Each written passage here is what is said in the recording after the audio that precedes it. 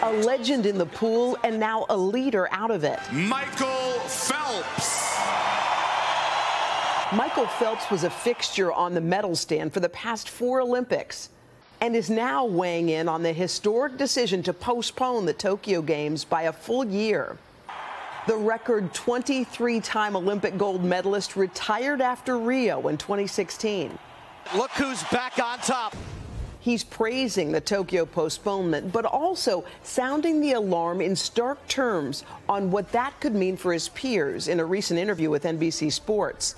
I really hope we don't see an increase in athlete suicide rates because of this, because the mental health component is by far the biggest thing here. It was the right decision, but it breaks my heart for the athletes. Phelps has been an outspoken advocate for mental health since leaving the water, citing his own struggles with it throughout his career. Adding in the same interview, "It's not something that's going to go away, but I've learned that my depression and anxiety don't hold me back. They make me who I am." I was one of the world's most successful athletes, but I was lost. He's discussed mental health as an investor and paid endorser for the mobile therapy app Talkspace. I realized I couldn't handle this by myself. And in an interview with us in 2018. I finally realized that I can ask for help, and it's okay to not be okay. And for me, that's what changed my life. That concern about the human toll is a timely one for the hundreds of millions of people across the country now confined in their homes, with so many worried about rent, bills, and the anxiety and uncertainty of the pandemic.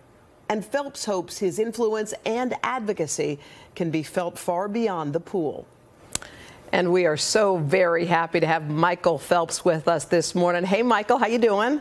Good. How are you? I'm great. So put this in perspective for us. There are athletes who have been training for years for the Olympic Games that were set for 2020, and then they were told that those games would be postponed. From an athlete's perspective, tell us what that athlete is going through. Well, I have to first thank every medical and emergency responder out there, everyone working the front line. Those are our heroes right now, and they're keeping us, I guess, surviving us. I mean, whatever you want to say, they're keeping us alive. So for the athletes, it's tough. You know, you go through something for 4 years, and you know, we kind of know exactly when it's going to come, and our bodies are ready for it, and then we have to wait. So it is challenging, but you know, I think that the biggest thing now is everybody to look at this as an opportunity for another year to, you know, to kind of work on some fine tuning some small things that are going to help you make a big difference. I interviewed Simone Biles earlier, Savannah and I did, and she said she cried when she heard the news. And it's kind of hard for non-athletes to look at that and say, well, why? Wow.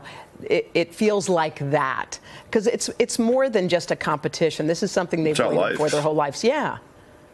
And it's difficult, and you know, I've tried to replay what I would be going through emotionally at this very time if I was still competing, and it's hard to really kind of comprehend it. So, you know, I think the biggest thing is for all the athletes, and you know, especially try to take this as a positive. You know, try to work on, like I said, some of those small things, but really, I want everybody to make sure that they're taking care of their mental health. It's something that's even more important now. Well, you said something that was just so jarring in the piece we did. You said, I really hope we don't see an increase in athlete suicide, because this really is a mental health game right now. I mean, I'll be the first one to admit I'm somebody who still struggles with depression and anxiety, and you know, I've had a day or two, you know, over the last 3 weeks where it has been difficult, and I'm sure there are people out there who are going through the same exact thing. So again, it's something that's so important to make sure we're all getting, you know, we're paying attention to our mental health as we are our physical health. And you said your phone is always open for athletes to call you. What advice are you giving folks in this moment? I think, you know, if you are in a spot where you need help, to reach out and ask for help. You know, it was something that was very difficult for me to do, and I can understand if somebody's going through that. And also at the same time, it's something that changed my life. You know, to be honest, it saved my life. So, you know, I am still myself reaching out for help. I still have a therapist that I talk to, and they help me just be me. Wow. Well, can I just ask, you're at home, you and Nicole, you got 3 kids. How is that whole situation going?